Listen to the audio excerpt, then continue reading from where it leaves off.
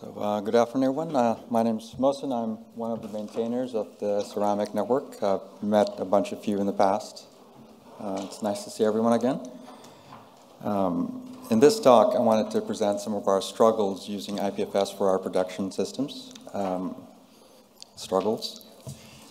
We've used vanilla IPFS, JS, and Kubo, and that's important because we've now got a larger team, but before we didn't have the bandwidth to piece together components that would work the best.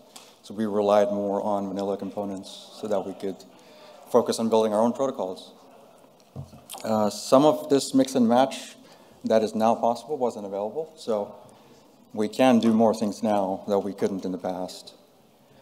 Some of the problems I'm going to discuss have been fixed, either by us or for us, with a lot of help and support from Protocol Labs. So I see Steve here. I don't know if Lidl's here. Gus is here. People who've helped us a lot, so it's very appreciated. Some of these things could be things we've just been doing wrong, and we'd love feedback. Lastly, I'm likely going to finish ahead of time, so anyone else has war stories, feel free to share at the end. All right, so how does Ceramic use IPFS? Ceramic is an event streaming protocol with streams of hash-linked commits that are stored in IPFS. These are IPLD commits, IPLD data structures. Ceramic also provides additional primitives for identity, data composability, and for data modeling across nodes and applications. Stream tips are synchronized by sending requests over PubSub, and the commits that are discovered via that mechanism are synchronized using bitswap. Ceramic also posts these new tips to Ethereum, bunches them together in a Merkle tree and posts it to Ethereum, posts the root CID to Ethereum, posts those commits to IPFS, and also propagates them through PubSub to the rest of the Ceramic network. This is critical for Ceramic because it is our source of eventual consistency.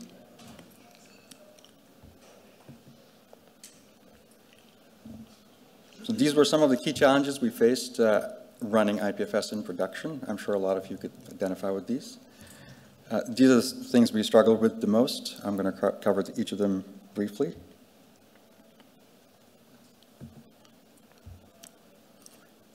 The graph on top is the memory utilization for when we were using JS IPFS in production. As you can see, it has a very pretty sawtooth pattern of how it would go up to about 100% and then go back to 0 because it would crash. So the silver lining. And and that would prevent our anchoring process from completing often and would cause a lot of work to be repeated. We ended up preemptively rebooting, so we would reboot IPFS, rush to the anchoring, and then once anchoring was done, we would push everything, and then we would reboot it again. So we ended up doing that to get anchoring to work. The bottom graph is for Kubo.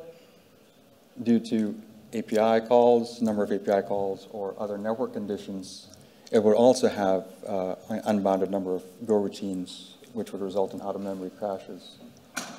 And Gus was very helpful. We had a long discussion about this.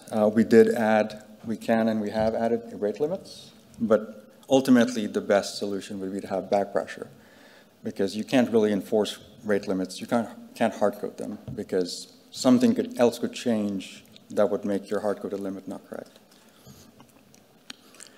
Sometimes there are timeouts without any other reason, like the memory and CPU will be fine and it'll still time out for data we know is available on the node. It will not respond with it. It just refuses to respond with it. These are more probably specific to us. We're heavy users of the PubSub network.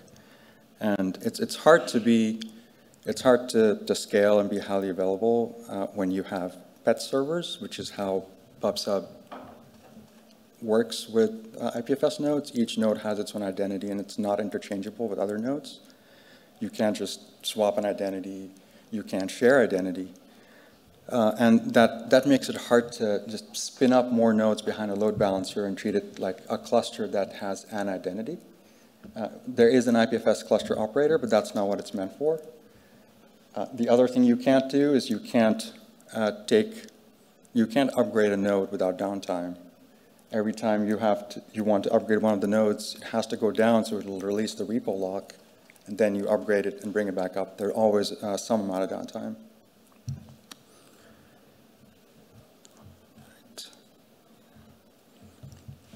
This is another problem we've faced a lot, PubSub connectivity. I know other people have as well. With JS IPFS, nodes would suddenly just stop receiving PubSub traffic, and we wouldn't know why if they went too long without receiving a message. And to solve that, we set up keep alive lambdas in AWS. Then we just added code to Ceramic to just send keep alives every few minutes, like within a certain amount of time, so that there was some traffic going on PubSub so that it wouldn't die. That helped a bit, did not eliminate the issue, and for that we wrote more automation that would just restart IPFS if there were no PubSub messages received for like 30 minutes. With JS IPFS, with that, it definitely helped. Kubo does better, but it still has times when it just stops receiving PubSub traffic. And it happened recently. So it's very infrequent with Kubo, but it does still happen.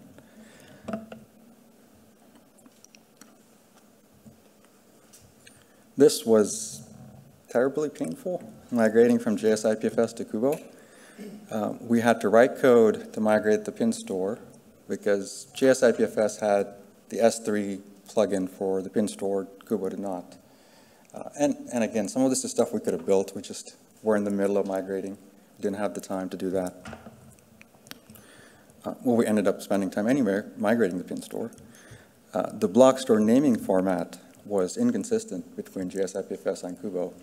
It was like even on the same repo version, it was inconsistent. And we were terrified we would have to migrate the entire block store, which is probably a terabyte of information in each of our environments. Thankfully, we moved to repo version 12, which was consistent on Kubo and JS IPFS, so we didn't have to touch the block store. And it had the S3 plugin with some tweaks, so we got to work. Secure WebSockets were not supported in Kubo out of the box.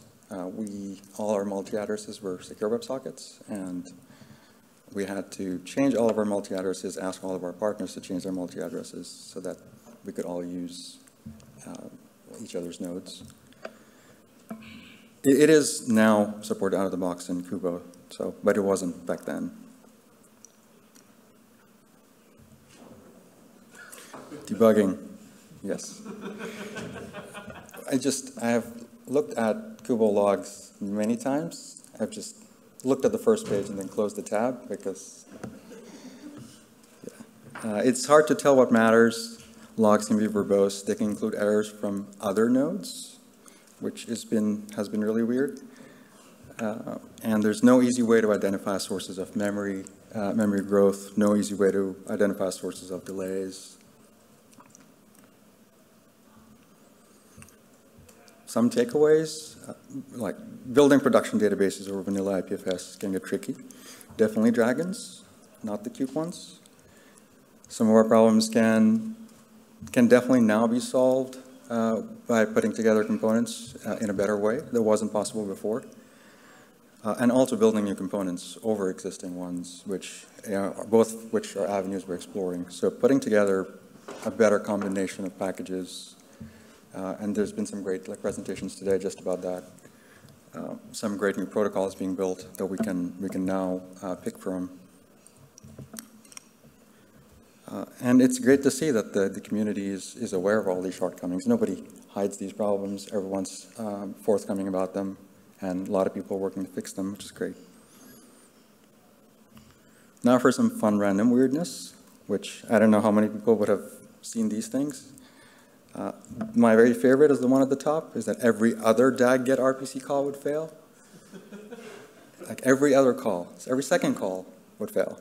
And that was because the IPFS HTTP client defaulted to using keep alive true for the node connection pool, which meant it reused connections, but Kubo did not support connection reuse. So it would kill the connection as soon as the first one completed, and the second one would try.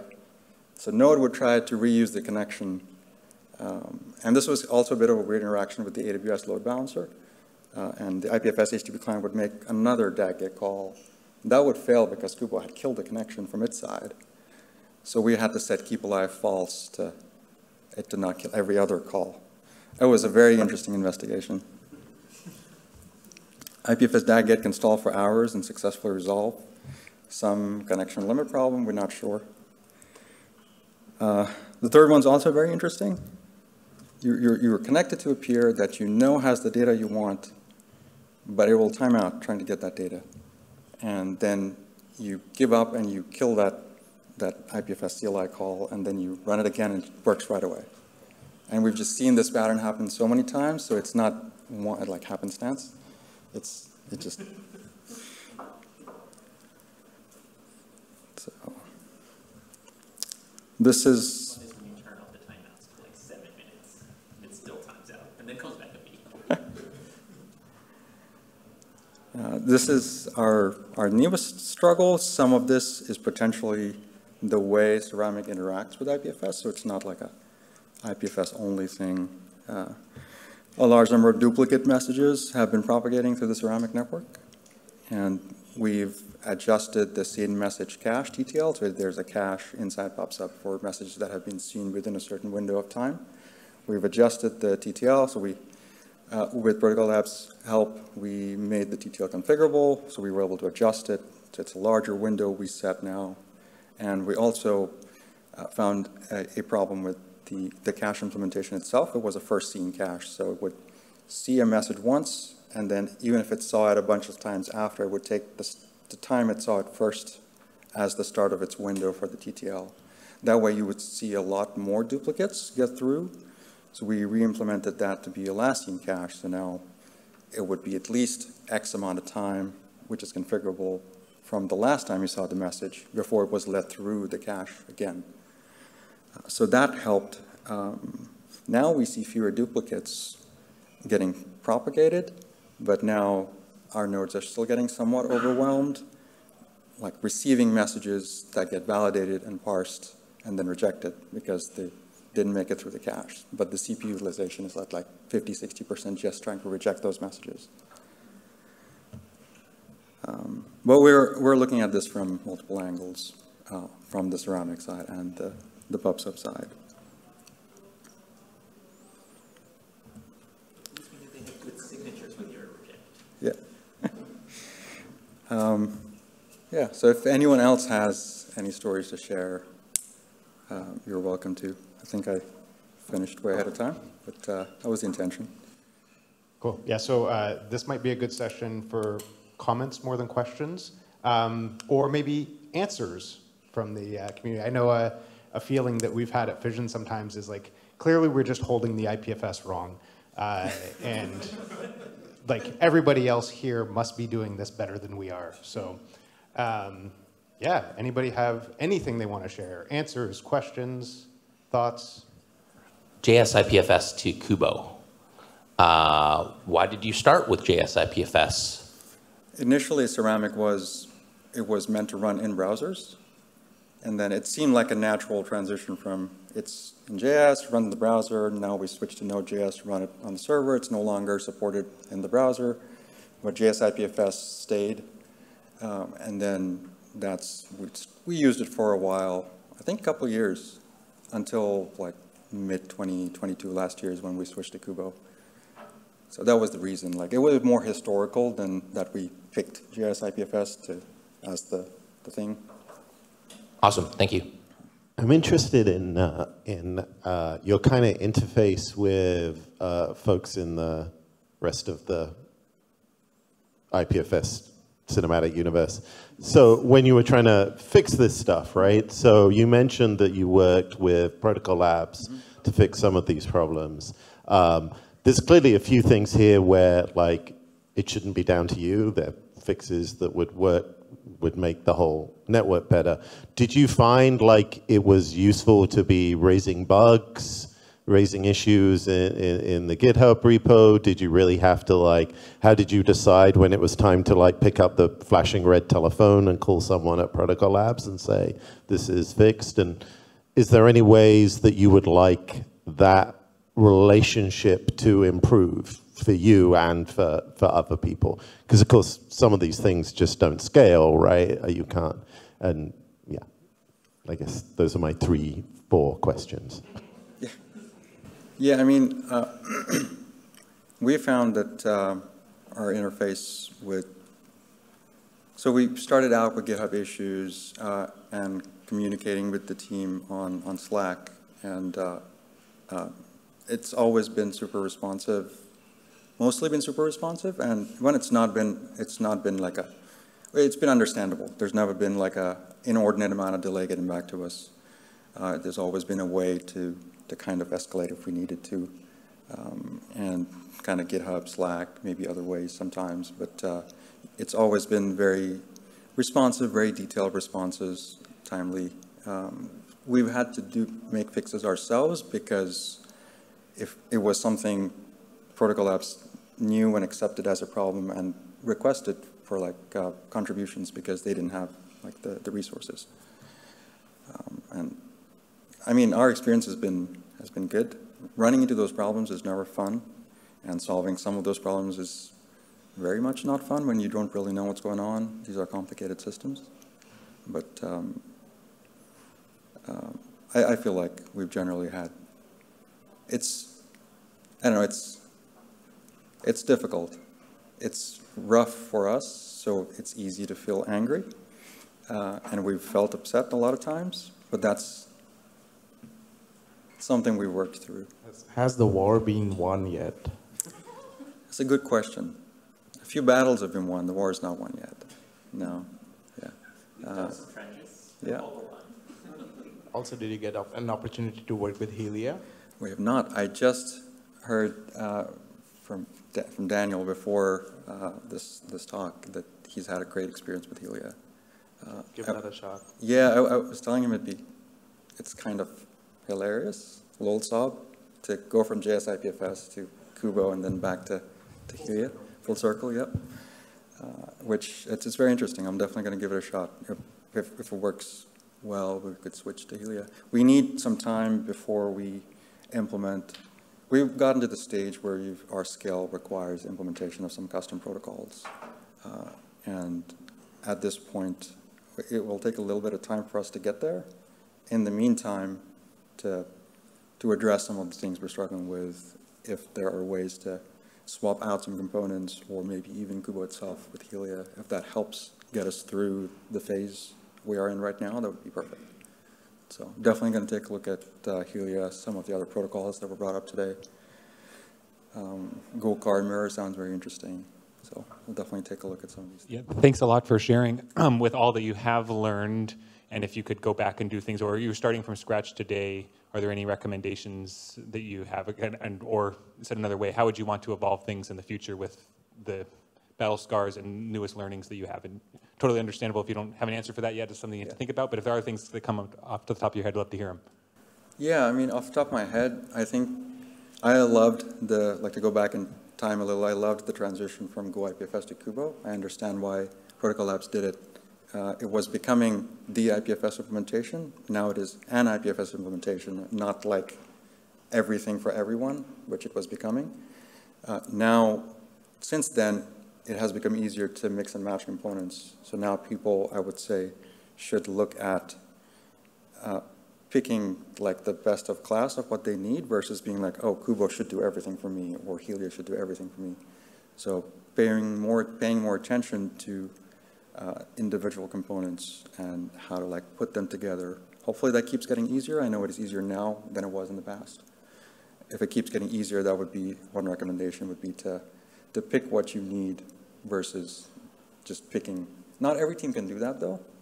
We're probably in a position where we can now if we wanted to. But the easier it gets, the easier smaller teams can just be like, oh, I want these 6 packages, that's all I need, and I'll put them together. The easier it gets, the easier it'll be for smaller teams to do that. So that's one of the things I'll say. So Danny kind of asked this, and you answered of like, sort of like how was connecting in and everything else. So Fission and James already kind of said it where, you know, we spent a long time, and again, it was, Go IPFS was in a lot clunkier stake. You know, we found every release and continues to be better. But we were sort of wandering around in the wilderness for 6 months, 9 months, before we pierced the veil of PL, specifically Cake and Y. We're like, oh yeah, totally, yeah. Like, ignore those public channels where everyone's like, why the fuck stuff doesn't work? Here's the 3 people to talk to. So I wanted to just like add that for the record. I think there's actually still not good onboarding for IPFS operators. That the default experience is, I threw it up, I ran it, what? That face, basically. And a bunch of us have now been like, oh, you know, we know where the bodies are buried, don't touch that port. What do you mean? Everybody turns off garbage collection in production, right? Again, laughter from everyone, right? But that's not reflected in public documentation or best practices. So I really want to take this as a call for, great, we should reboot IPFS operators.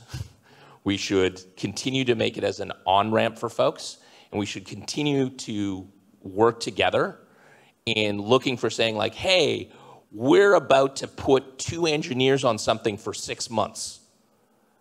Before we do this, does someone else want to help? And I say that very like collaboratively sort of thing, right? Like, we're actually still sort of in a situation where we're like, well, thank God Gus is running all of those test runners.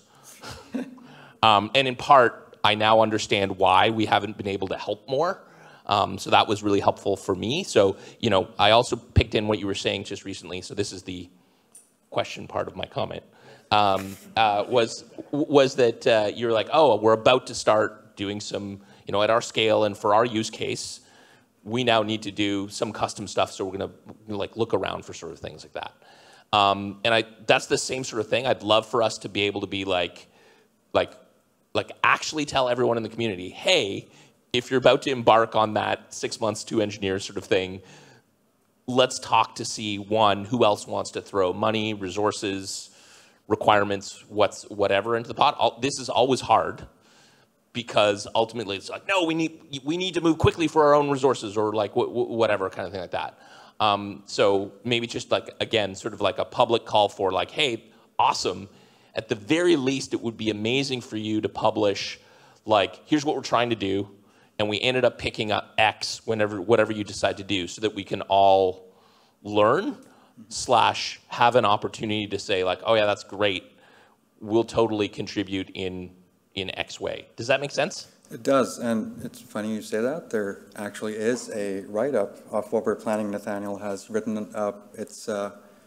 It's been shared in some places, I think, with the Number Zero team, or some people it has been shared with. It just had not been broadcasted, but that's a great idea. We'll definitely send it out to more people. So definitely that's a good point. And the other thing I was going to say is thank you for starting the IPFS Operators Challenge. I know you and Brooke did that. It's been kind of a godsend because it's a way to pierce the veil. It's not just one issue among, I don't know, how many issues in Kubo now? 1,000, 1,200? So it's not one issue among 1,200 now. It's like there's an issue and there's some escalation path at least. So both great points. Thank you. The other point I wanted to make slightly more generally. So we had the specific instances of rather than getting any kind of back pressure, if you sent too many requests at Kubo, it just fell over and then you rebooted it and now you're back in a healthier state. And when Gossip Sub, the slowest node on the network is the one that is verifying too many signatures and suddenly has a queue that is longer than the timeout time. So every message it verifies is out of the timeout window because that's how long the queue is. So you can have a channel that's got 30 real data center servers on it that is dealing with this flood of traffic because a Raspberry Pi can't keep up with the channel and just keeps throwing the messages back in 5 minutes after they happened. thinking about ways to make stuff gracefully degrade, I think would be very helpful. Of maybe if the Raspberry Pi can't keep up, it would be nice if the Raspberry Pi had a bad time, but the like racks of servers in data centers were still happy. And I think there's just a few places in Kubo where taking this approach of, okay, how can some know? I mean, I know a lot of people define a distributed system as when a computer you didn't know existed can break your code, but there's definitely these times where like we weren't even being deliberately attacked. It was just a slow node brought the whole channel down. Nonetheless, how do you protect a pub sub channel from someone who's deliberately trying to spam the thing? Thank you, everyone.